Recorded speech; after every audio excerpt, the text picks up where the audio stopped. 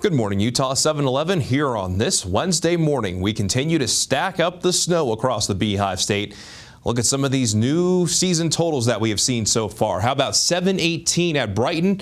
But a couple of resorts I want to make mention of. Alta now has crossed the 700-inch mark, now at 703.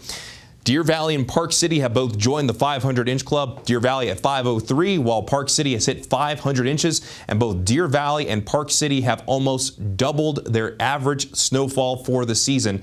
And it's only March 22nd, and we're seeing more snow at Deer Valley and Park City Mountain because it's snowing sideways in Park City. Those roadways do not look very fun. Build in plenty of time if you're traveling in the high country. Meanwhile, Bryce Canyon, the snow's falling here, and with our strong winds, we're seeing times of blowing snow, and we also have rain down some of our valleys, including the northern portion of Utah County, the southern portion of the Salt Lake Valley, and Davis and Weber County even seeing some rain. But we're seeing more moisture coming in from the southwest. The upper level low pressure driving all of this will be moving in as we go through today. So we're not done with the wet weather potential just yet. And for today, not only will there be the chance for scattered showers, but there will also be the potential for thunderstorms across the state once again as well, and expecting the healthiest moisture for today to be in the northern portion of the state. So yesterday the healthiest moisture was down south. Today that's going to be migrating north, but still could see some healthy moisture, especially in southwestern Utah, southeastern Utah. But you notice up in northern Utah, especially up in the mountains,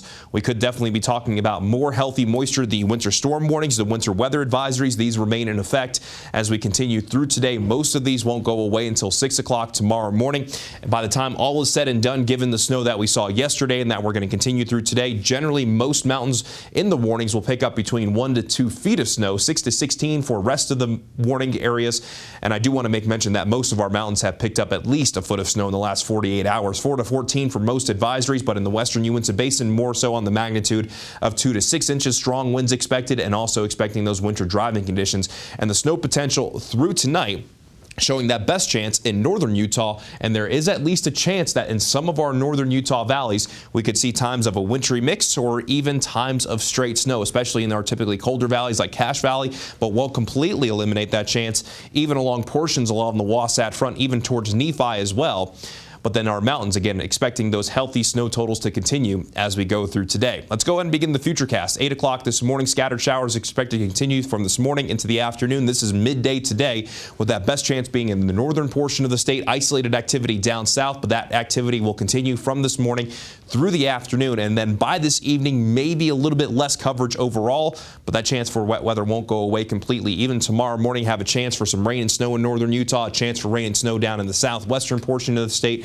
Maybe some calmer conditions out in the eastern portion of the state. But then from the second half of Thursday into our Friday, our next system will start to approach from the northwest. Scattered shower activity expected throughout the day on Thursday into our Thursday night as a cold front begins to work its way in, and with even colder air that's set to move in.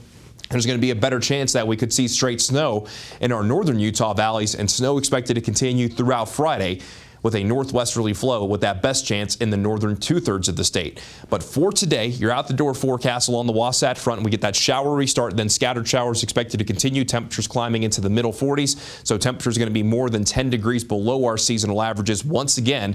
With low to mid 40s, the Wasatch Front will see daytime highs in the mid to upper 30s in Cache Valley, along with the Uinta Basin as well. Temperatures close to freezing around Park City, a daytime high of 38 in Cedar City, 54 in St. George, 49 in Moab, and there's also going to be that thunderstorm potential across the state today as well. In St. George, we're going to hold on to the chance for showers for today, but I think that best chance will actually run this morning, then isolated chance once we get into this afternoon. More chances for rain for our Thursday, then just a slight chance on Friday and Saturday as that cold front works its way through. Temperatures will be chillier over the weekend, then temperatures might finally moderate by the early and middle portions of next week. By next Tuesday, we could be back to around 60 degrees in St. George. Then along the Wasatch Front, rain and snow showers for today, scattered showers for our Friday. Temperatures cool down after and behind the cold front. Daytime highs over the weekend, possibly in the middle 30s. I think the better chance for snow will be Friday into Saturday, just a slight chance on Sunday, then mostly dry and then maybe a little bit milder into early next week. But those roads, they're running slippery out there this